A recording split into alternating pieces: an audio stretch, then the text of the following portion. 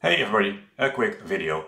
If you happen to be gaming on a few years old now Dell S2716DG, be sure to check the power consumption when it is idle, when it is standby. I found mine use 13 watts each and I have 3 of them, so I've been using about 40 watts 24/7, and energy prices are a bit silly now, so currently it's about 67 cents per kilowatt hour. So over a year running my triple screens in standby, not doing anything, is 228 euros per year. So maybe there are different firmwares, maybe there's something wrong or not, and that's the doorbell.